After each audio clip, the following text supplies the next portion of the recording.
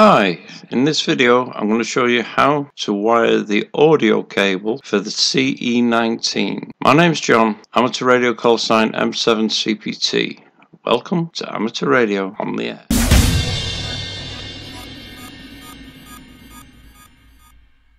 Okay, recently in a number of groups I've seen people asking about how to wire the audio lead for the CE19 when you're using it with a G90.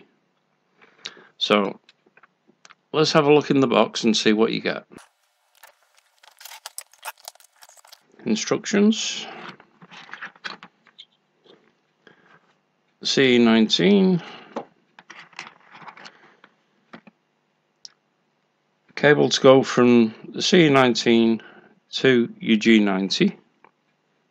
Put that there. You get 3 leads with stereo jacks attached, and if we can get the camera to focus, 3 stereo jacks. First of all, you buy an audio card, and one of the common cheats that doesn't actually work is to use a stereo to mono splitting cable. Well, this doesn't work because the sound cards won't accept the mono jacks. What you need to do,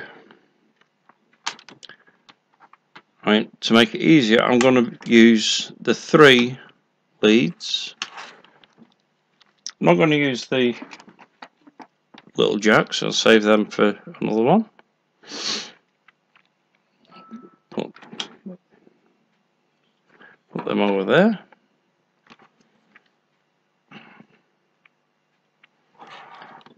The first thing I'm going to do, I'm going to get the cable ties off.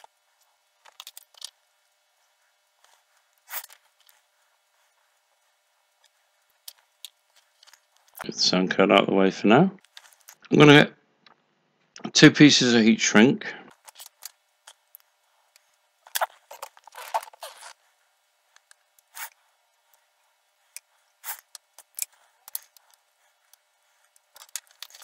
Place a red one on one and a green on another for want of a better colour. Let's just shrink them down.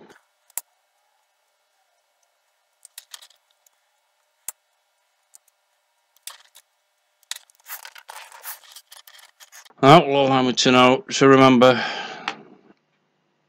the red is going to be for the microphone and the green for the speakers. If we look at the instructions,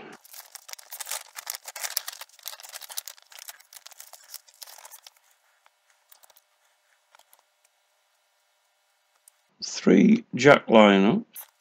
Sleeve is the ground.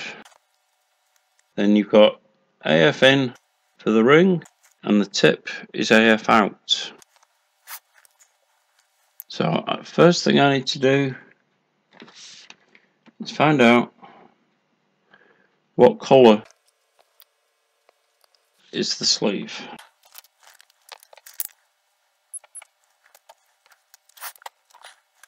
Set the multimeter for continuity. Hold it onto the sleeve.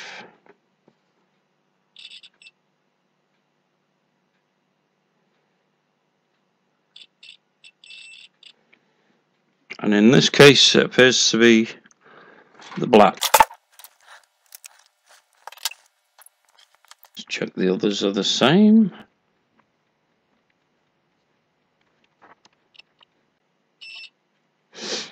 Black on that one. And black on that one. So black on all 3 is the sleeve. Let's just make a note of that.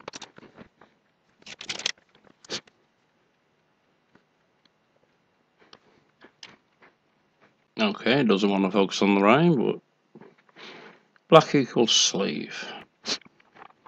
And the other two wires on these two leads don't actually matter because I'm going to be connecting them two together.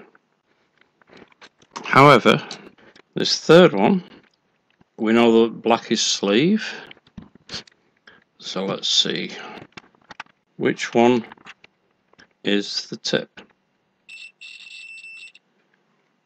Red is the tip,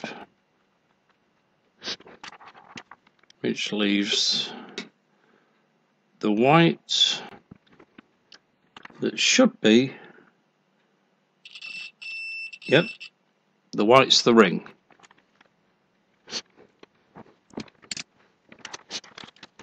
So let's see what we've got here.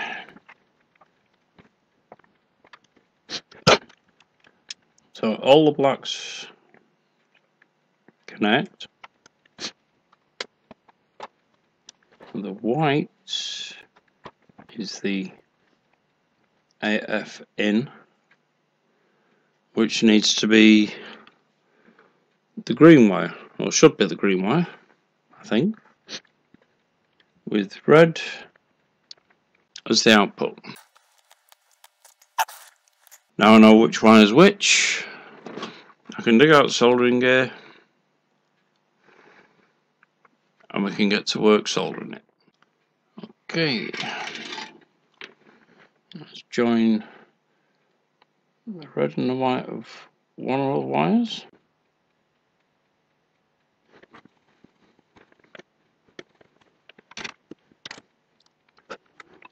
And you can see that's the red one joined up. Now the green one. Exactly the same. Join red and white together.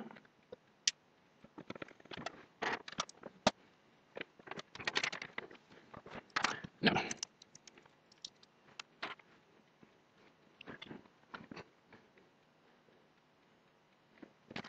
let's just twist the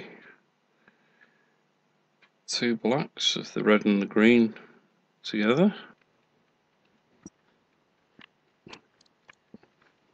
And let's join them together.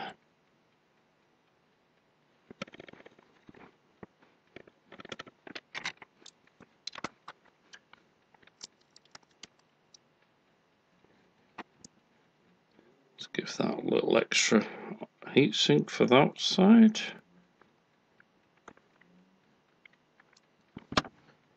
And let's slot some heat shrink on the other two. Now, the one I want to connect is the blacks first.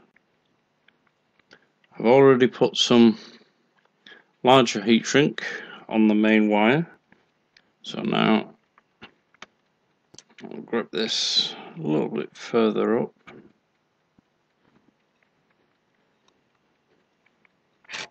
There should be enough solder there to join them.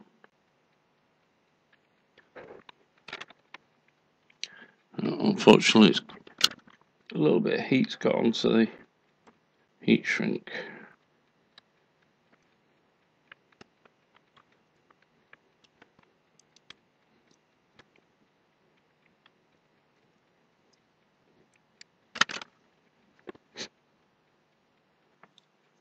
That should do fine there.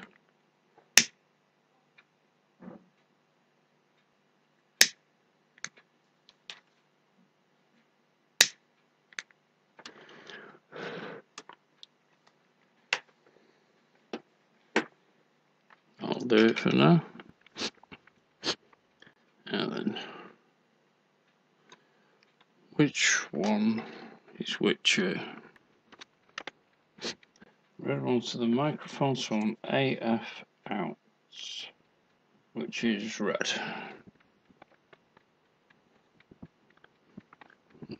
Slot that piece over there.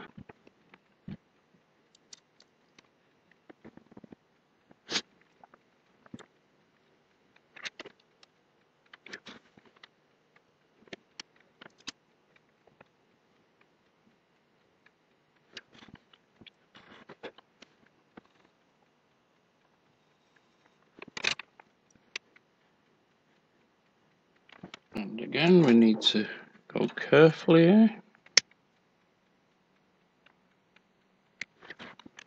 I'll do that. Where's that piece gone?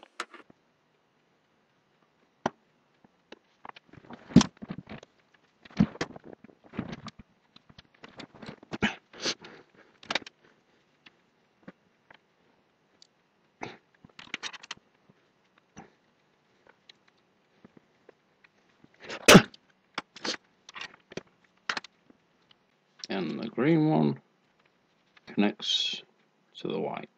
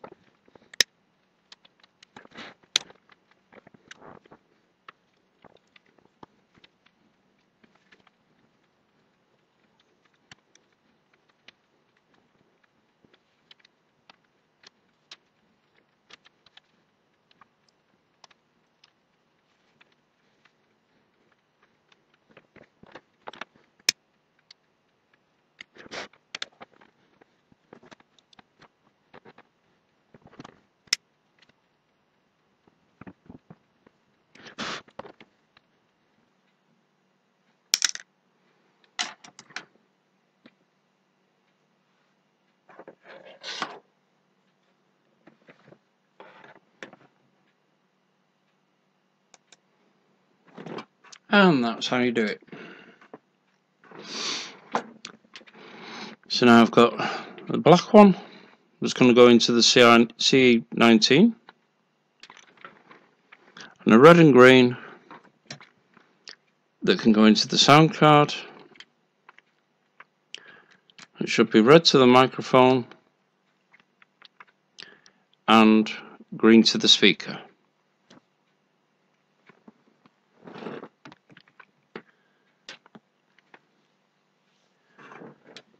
I'll switch over again and do a test to see if it's working.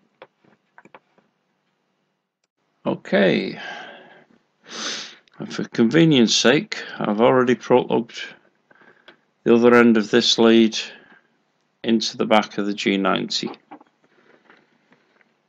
Now, it will only go in one way. Now, even though it says from the X105, we actually connected to the G90.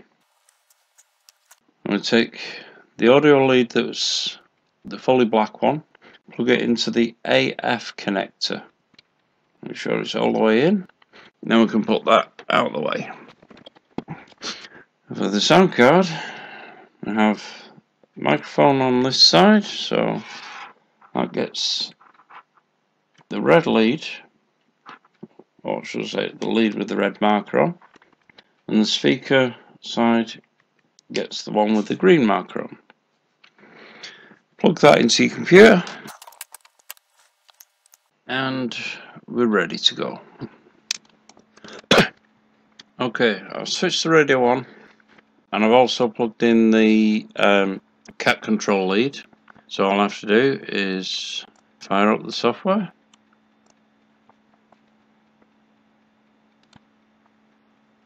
As you can see, I've already adjusted the settings on the radio. I will do another video on that at some point. We have good audio listening, and now we just need to ensure it's transmitting.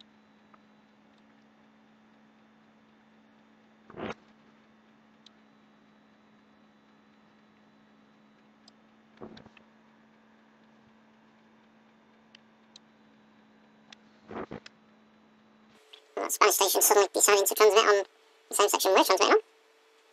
A different time zone. And he's moved.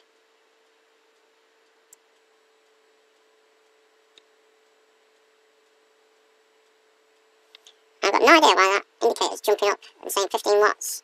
Because the radio and the actual power output is actually measuring 10.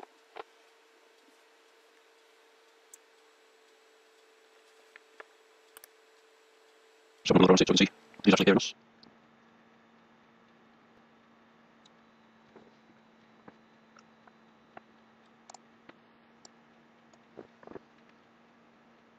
Yeah, there we go. One person there that's heard us. Let's give him a call.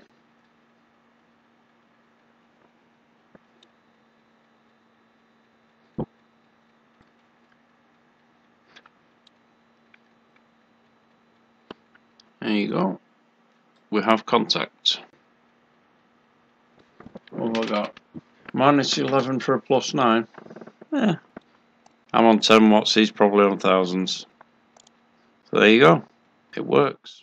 If you found the video helpful, don't forget to click the like icon below the video, and also don't forget to subscribe and hit the bell icon so you get notified of when I do new uploads. And all that leaves me to say is, catch you on the air.